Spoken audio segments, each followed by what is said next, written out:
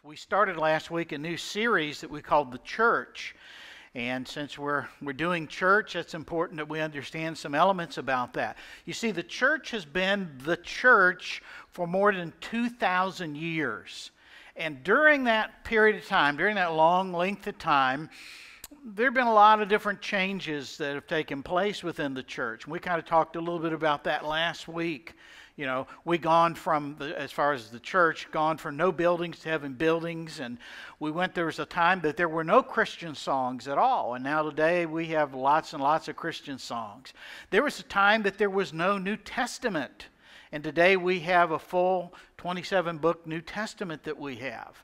And so we continually see things develop. There was a time in the church that the teaching was kind of really basic. It was just kind of the teachings, stories of Jesus and the apostles' teaching or whatever. But today we are the benefit of a systematic theology that we can kind of put things in groups and categories. And we know so much that many times people didn't.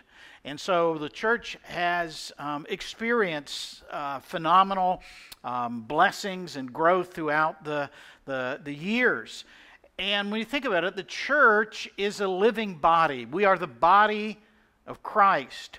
And so it would be natural as a body that we would develop over time, over years. I mean, just like your body, just like my body, we develop over years. We didn't stay a little infant. We grew. Same thing with the church. In fact, a great verse that talks about it. In fact, we've named our children's ministry, Kids to 252 Kids. And you wonder where we get that from. We get it from Luke chapter 2, verse 52. And the verse says this, "And Jesus increased in wisdom and stature, and in favor with God and man." And so here, that's kind of phenomenal. Jesus and his humanity increased. Jesus changed. He grew. And so if we are the body of Christ, then you would expect that we would also be like Jesus, that the church would grow and develop. And over the time period, the church has done so. And that's normal, that's natural. And yet there are certain, what we'll call foundational truths, realities that remain constant. They never change. These are kind of what we call immutable truths that remain consistent no matter how long the church exists, and they never change. And we've been looking in this series at certain of these truths that never change. Last week we talked about one of the first ones, and we talked about authority. And we saw that all authority comes from God above. In fact, there is no authority on earth apart from God. And what God has chosen to do is God has chosen to give areas of authority that he delegates to certain groups or individuals.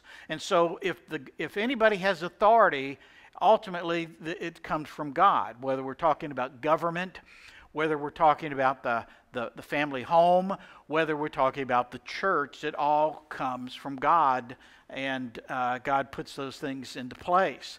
Now today we're going to talk about another element that's unchangeable and in regards to the church.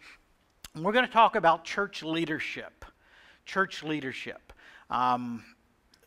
The church uses a lot, and depending on where you come from, churches use a lot of different terminology to talk about leaders, and it can be confusing. And churches talk about bishops or pastors or priest or a father or a monsignor or elders or deacons or reverend or vicar, okay? There are lots of different terminologies there, and so sometimes it's like, well, who are these guys and what does it mean, and why don't we have this, or why do we have this?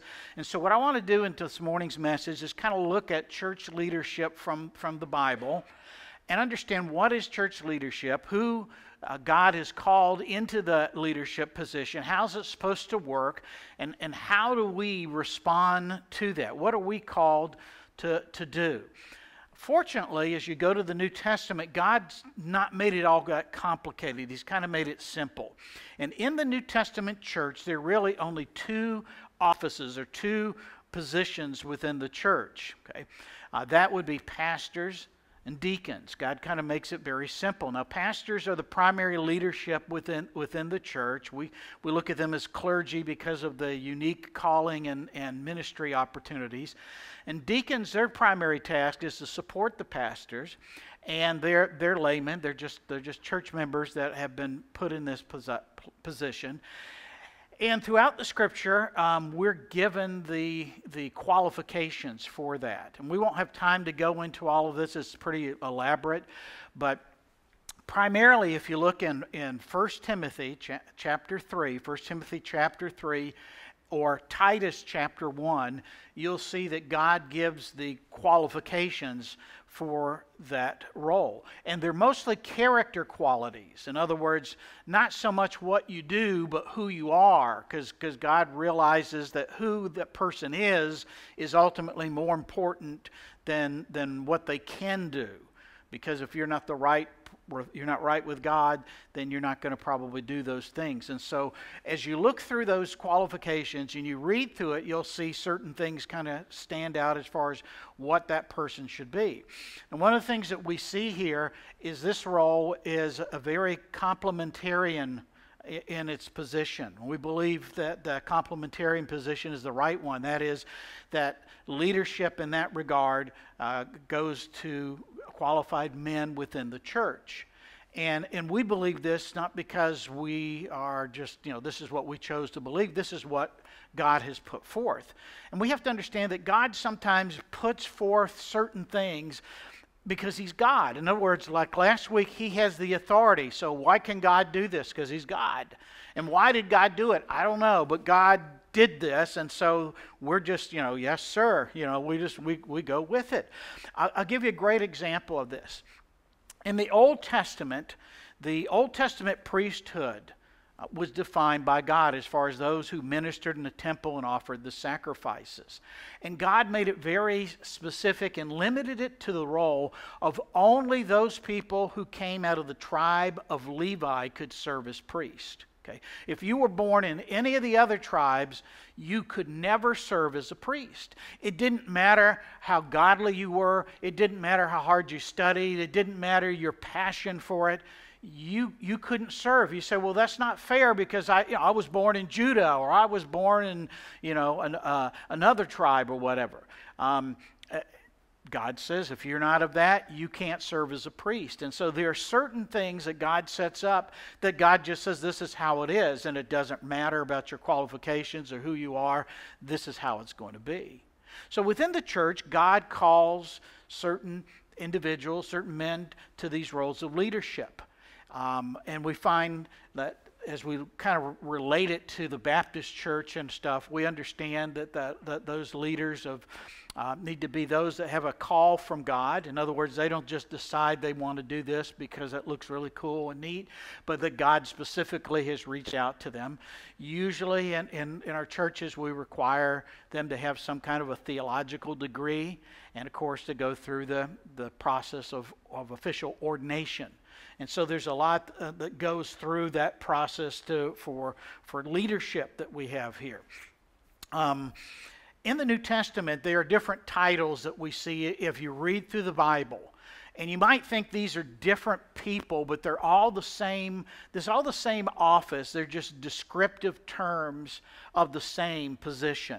And sometimes for the same position, they're called a pastor, okay? Because that refers to the shepherding quality that's supposed to be in that leadership, that they feed and they lead the flock. And we're going to look at that a little bit more in just a few moments.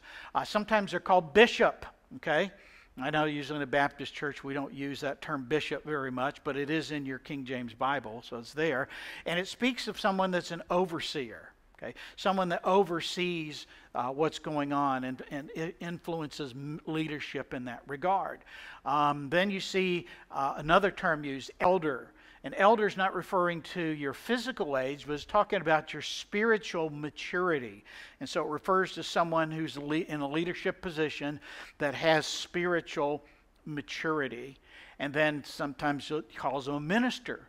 And minister speaks of serving, a servant, someone there that is serving. And of course we see that embodied in the Lord Jesus in so many different ways. So, a lot to deal with, but for our purposes this morning, we're going to hone in on one passage of Scripture that I think gives us some good insights. And so, if you would, turn in your Bibles to 1 Peter chapter 5.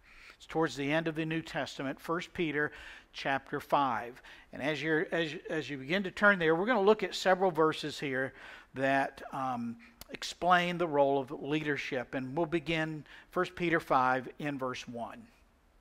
Peter writes, "The elders which are among you I exhort, who am also an elder, and a witness of the sufferings of Christ, and a partaker of the glory that shall be revealed." There's a lot in this chapter, so hang on as we go through this. Peter now begins to address the pastors, the elders that are in Asia Minor. And let me give you some background on this because I think this is important in understanding. The churches in this area have received a lot of persecution because of their faith. And so many of these believers, wherever they were originally from, have relocated to different areas. They're kind of scattered abroad. And the pastors that are ministering to these people are ministering to people that are under a lot of stress and under a lot of tension. They're facing a lot of difficulties. They're facing a lot of trouble as people are trying to attack them, trying to destroy their faith. And so Peter's trying to encourage these guys, these men that are out there trying to pastor people that are in a difficult situation. So keep that in mind whenever you're reading through a chapter in the Scriptures. Okay, don't just read through the chapter. Understand the context in which the text was written. Don't remove it from the context of it because you're going to miss out some of the meaning behind what he's saying. And as we understand, as we take in and we read the words of Peter with the understanding that these people are under persecution, these people have been relocated, these people are facing hardships, and we kind of read that into the text that he says, it gives us a different nuance of what he is meaning as he writes this here. So in this passage, in this first verse, he begins to exhort, he's trying to urge the pastors that are there, the elders that are ministering there, to rise above the struggles. Because here's what we understand. When times are hard, understand this, when times are hard, isn't it easy to not be mature? Or kind of put it a different way, when times are hard, isn't it hard to be mature? Right? Because when times are difficult, we think we have a lot of leverage to make excuses, right? Well, times are hard. What do you expect me to do, right? Things aren't easy, so how do you expect me to feel?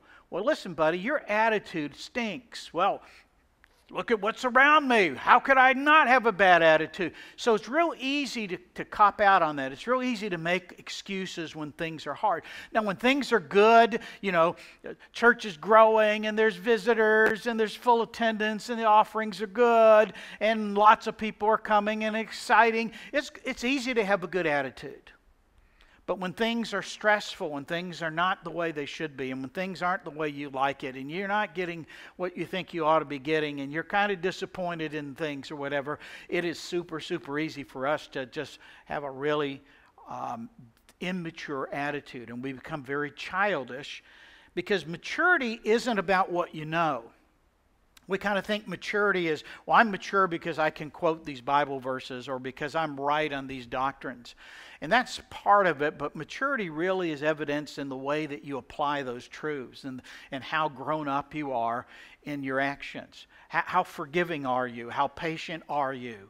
How determined are you? How kind are you? Those are the things that are important. Because you see, the test of our maturity, the test of yours and my spiritual maturity, is what do you do when times are difficult? When things are difficult, what do you do? When things are difficult, do you back off and you say, well, I don't have time for that. I'm sorry, I don't want to do that. No, I won't do that. Or when things are difficult, do you kind of push forward? And so Peter's taking these guys, and it would be real easy for them to kind of back away. And he's saying, listen, I don't want you to back away. I want you to fully engage at this moment, even though you don't feel like you ought to engage.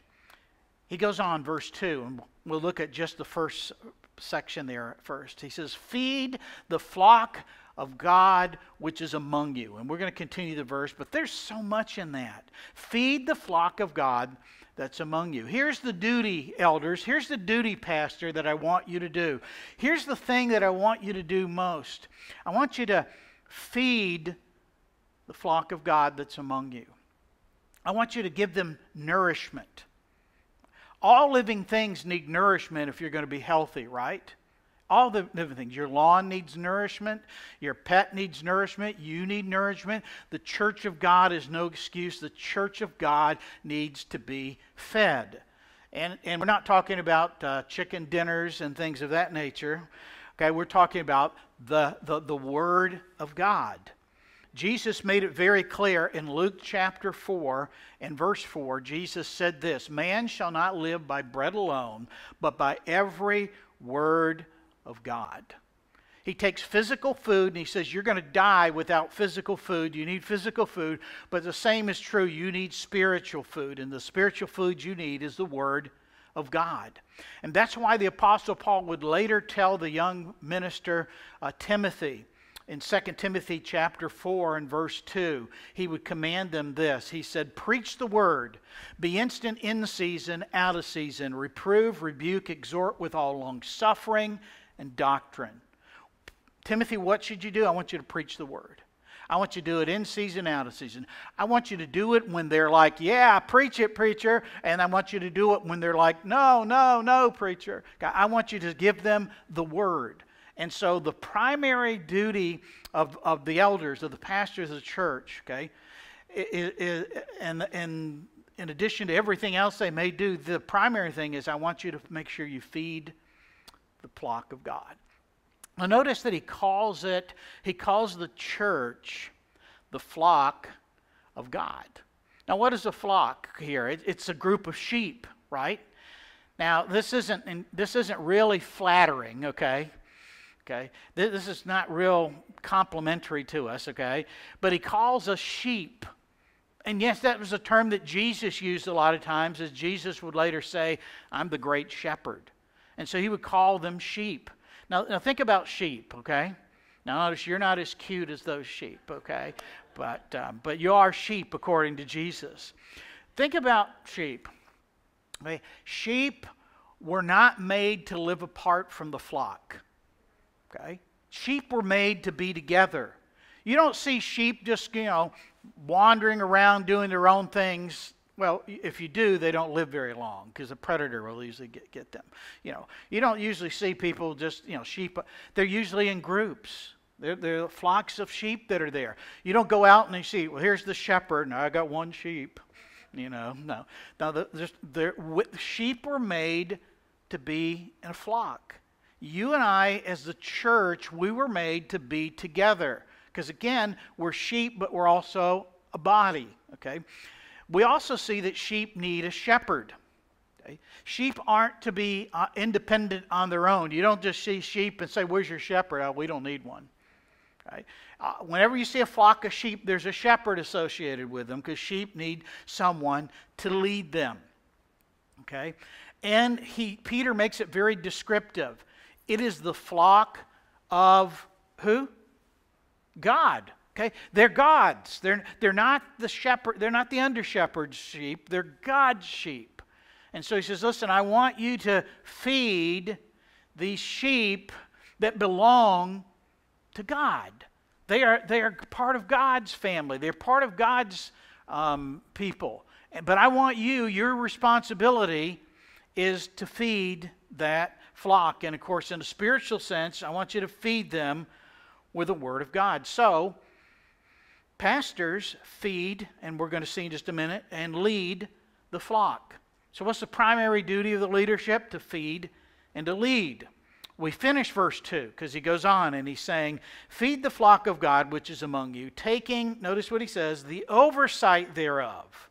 Take the oversight of the flock, not by constraint, but willingly, not for filthy lucre, that's King James for money, okay, but of a ready mind.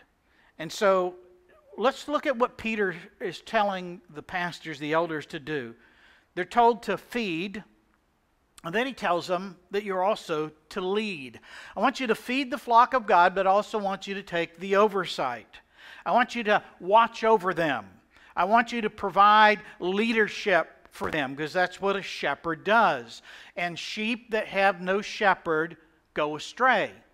There is no such thing in the New Testament as Christians unconnected with a local congregation that had spiritual leadership. You just don't see it there. You see it today, but you don't see it there because God never intended it to be that way. Now, when times are hard, and Peter's talking to people that are having a hard time, it's easy to begin to be self-centered, right? When things are difficult, it's like, well, I'm sorry you're going through that, but I'm going through it too, and it's hurting me more than maybe it's hurting you. Or at least I'm feeling it more for me than I feel it for you. And so he's reminding the shepherds here, the pastors, don't do that. But spiritual maturity puts the flock as a priority. Okay? For spiritual leadership, the priority is not you, the priority is the flock of God. So he's saying to these elders, listen, times are hard, there's persecution, and because you're the leader, you're going to take the arrows. Okay? They're going to come for you first. But I want you to feed and lead the flock of God, because these are the people that Jesus Christ died for. And I want you to care for them. I want you to provide that. I want you to now exhibit maturity. He calls them elders. I want you to put your big boy pants on, and I want you to do the things that are necessary, even though I know and you know it's not easy. So it's not only important what pastors do, but it's also important how they do it. And he gives in that verse two statements, two negatives and two positives that he contrasts between there. Okay? He says, I want you to do it not by constraint, but willingly. In other words, I don't want you to lead forcefully because they're sheep. And you don't drive sheep like cattle, right? You've never seen a shepherd on the back of a horse saying, ha, ha, ha, and a bunch of sheep going through there. Because you don't do that for sheep. They'd just scatter all over the place. And so he says, this I want you to do, I want you to lead, and they follow you. So I said, this is what I want you to do. I want you to lead not by forcefully. I don't want you to go there with a whip and whipping the sheep into their place. But I want you to lead. Direct lead. And I said, and again, he then says, don't do it for filthy lucre. Don't do it for monetary gains for yourself, but of a ready mind. I don't want it just to be about you. Okay? So your leading and your caring for the sheep isn't about what you're going to get out of it. I want you to be focused on what God wants for them. And when things are difficult, again, that can be pretty hard. So it really goes back to saying, leaders, check your motives. What is your motivation? It is easy to serve selflessly when you're appreciated and you're rewarded. When people are appreciating you, when people are going up to you and say, man, I appreciate you.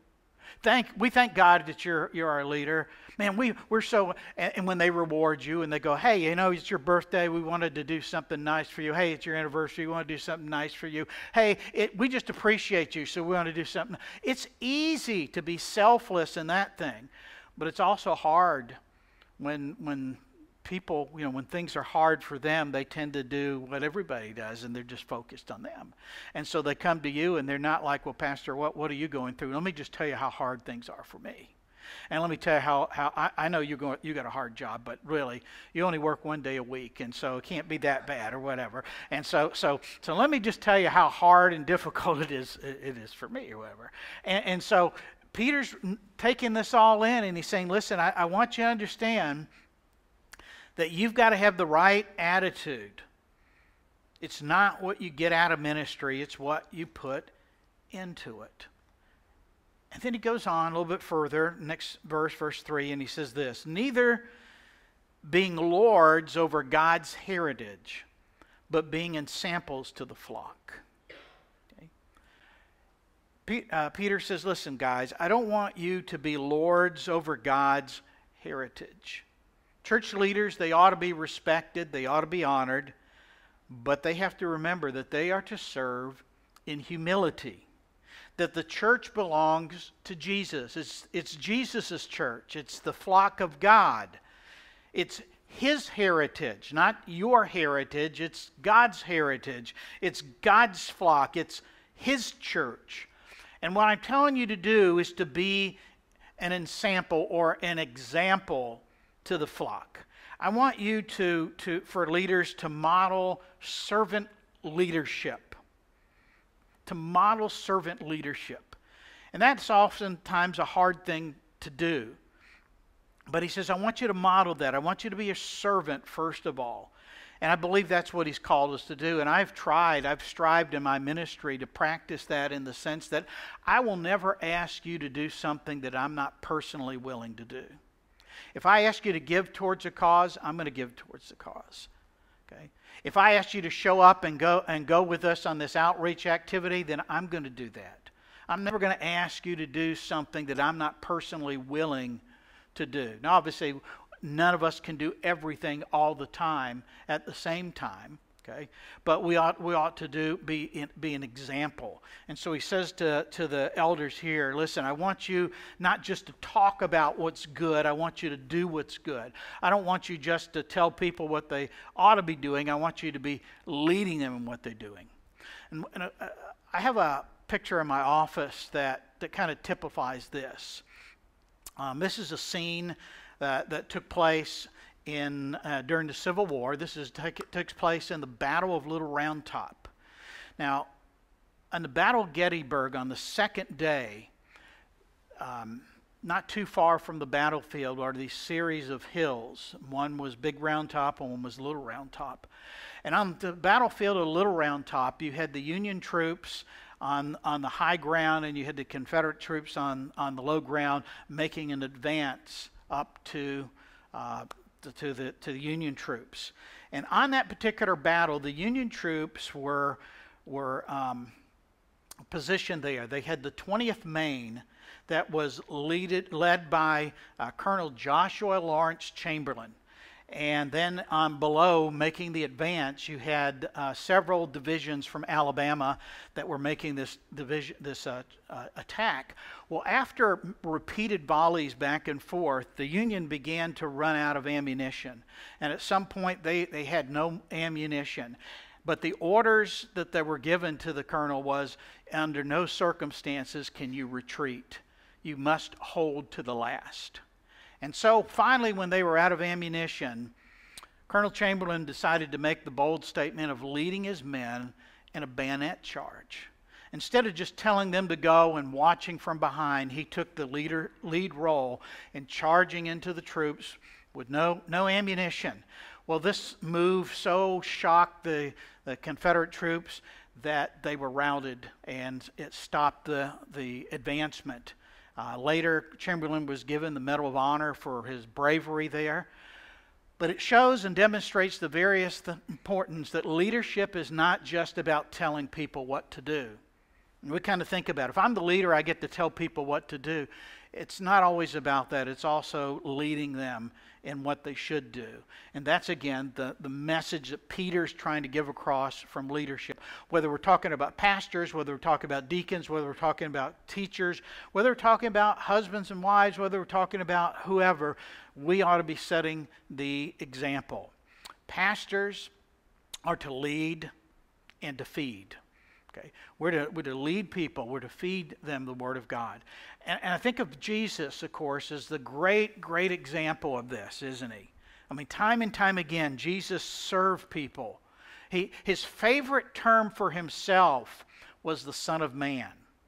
And we saw, and on Wednesdays, Don and I are teaching through John. We're in John 13. We're going to see this situation where Jesus is now getting ready for the Lord's Supper. And prior to that, Jesus comes and he models servitude as Jesus is there. And the disciples are all enamored with themselves. Who's going to do this? And nobody wants to take the position of washing feet. And I get it. I mean, nobody wants to be a foot washer. There's certain things in the church nobody wants to do. You know, we ask, hey, can you help set up these tables? And you're like, oh, I got a bad back, or suddenly my knee hurts, or I remember I got something in the oven. There's certain things we just don't want to do, and that was one of them. And so Jesus realizes, well, nobody wants to do it, so Jesus himself starts washing the feet of the disciples. Jesus didn't just talk about servitude. Jesus didn't just talk about leadership by serving. He modeled it. He put it on. He wore it. And so Peter is reminding us that. Because Peter was there. Keep in mind, Peter sat there, and we won't get into it because we're going to get into it probably on Wednesday, the little diatribe with Peter and Jesus there. So if you want to know more about it, then come Wednesday, 7 o'clock. We'd love for you to be a part of that as well. Verse 4. And when the chief shepherd shall appear, ye shall receive a crown of glory that fadeth not away. One day the chief shepherd's going to appear. He's coming back, as we sang in our last song. He's coming back again. And Peter reminds us that these elders, these pastors, these under-shepherds are accountable to the chief shepherd.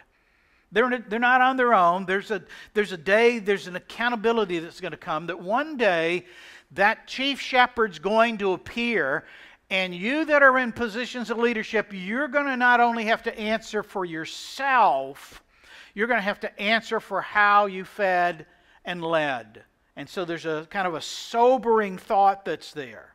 Okay? That one day they're going to give an account.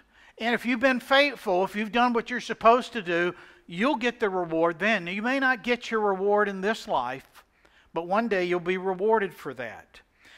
And the truth of the matter is, as we consider all that, one day both the shepherd, the pastor, and the sheep, all of us one day are going to come before Jesus and have to give an account for what we did. Every one of us will. You'll have to give an account for what you did as a sheep. Did you take the food that was given you? Did you follow the leadership that was there? Did you portray the right attitude? Did you encourage the shepherd? What did you do?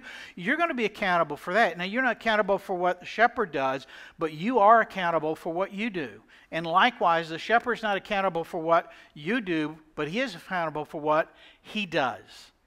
Leaders are accountable. And one day, all of us will have to give an account and answer to God for what we do, and Peter reminds us of that. He reminds us of that. The writer of Hebrews kind of echoes this in Hebrews chapter 13 and verse 17. And hear the words that the writer of Hebrews says to us. Obey them that have the rule over you. Submit yourselves, for they watch for your souls, as they must give an account, that they may do it with joy and not with grief, for that is unprofitable for you. Listen, the leaders God puts in front of us are there to guide and to feed us. And one day they're going to have to give an account to God for what they did. But he says, here's your command. I want you to obey. I want you to submit. Why? Because God wants their task of feeding and leading to be joyful. Joyful. Not to be endured, but to be enjoyed. We sometimes get those E words backwards, you know. We think, yeah, I'm enduring to the end. And Jesus says, I want you to enjoy it. I've come that you might have life and that you might have it more abundantly in John 10:10. So we kind of miss the whole dynamic that's there. Listen, they're watching for your souls. They're not there. They're not supposed to be there to lord it over. He just reminded them, hey, don't be lords over that, but at the same time, I want you to provide some leadership. I want you to say certain things are right, certain things are wrong. I want you to model that as much as possible to them. I want you to care for them. I want you to give them the food, because pastors lead and feed the flock. You know, much has changed over the 2,000 years that the church has existed. And should the Lord Jesus tarry longer, I fully expect that the church is going to change even more so. That's not unusual. That's just the way it is.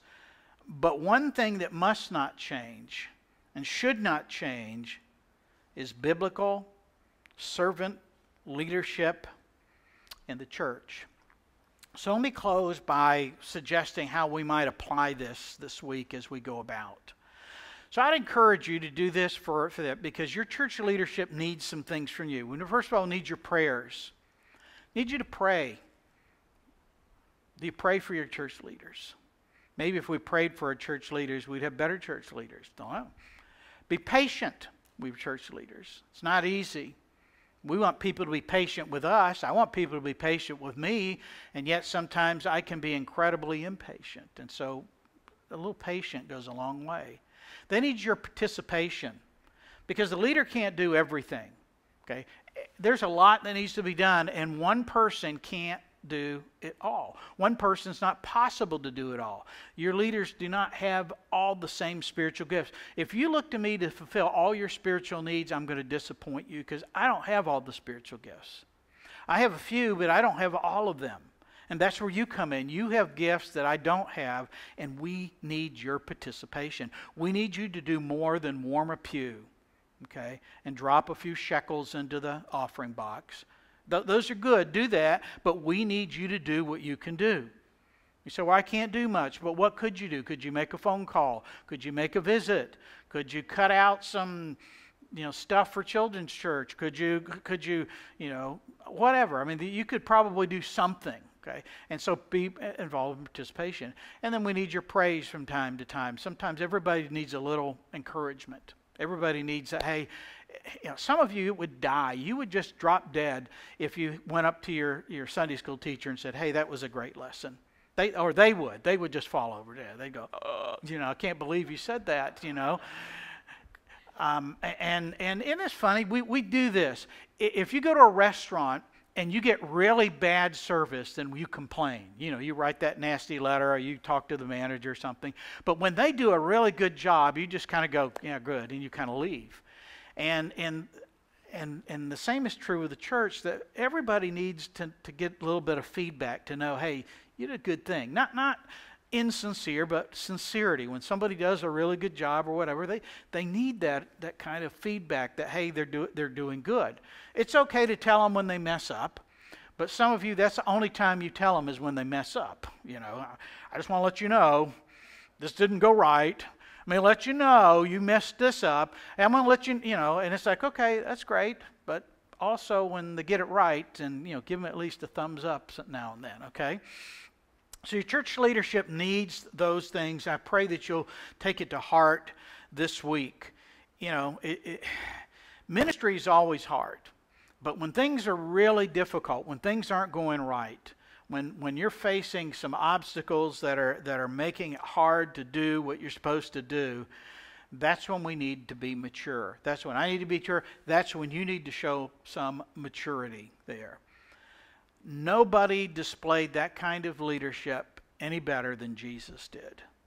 And we can look at examples and examples. And though he was fully God, he was God in the flesh. Jesus could stand there and say, I'm not going to serve you. You serve me. Bow down before me. I'm the King of Kings and the Lord of Lords. He could have done that. And yet Jesus never portrayed himself that way.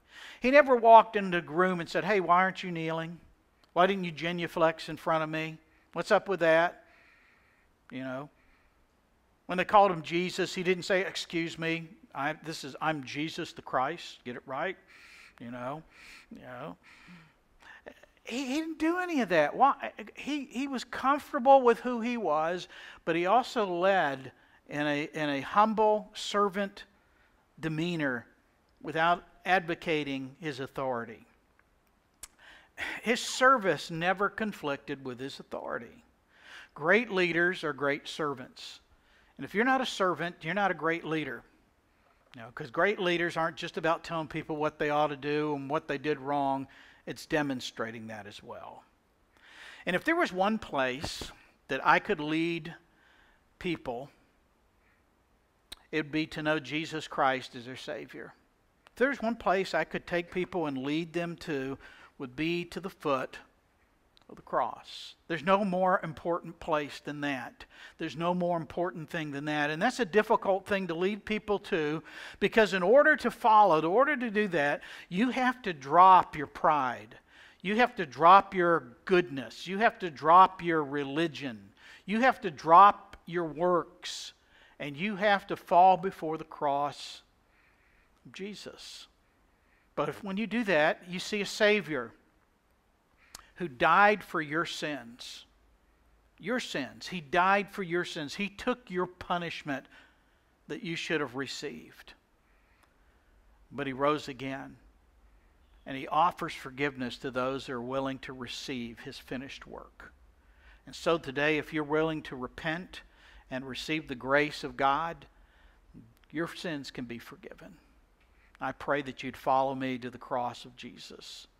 You'd follow me there where there's mercy, there's grace, and there's love beyond comprehension. So much to say. What a wonderful Savior we have. Let's pray together as we close. What a Savior. How magnificent you are, Lord. How gracious and powerful. How amazing. Thank you for the example that you portrayed to us throughout your life here on earth.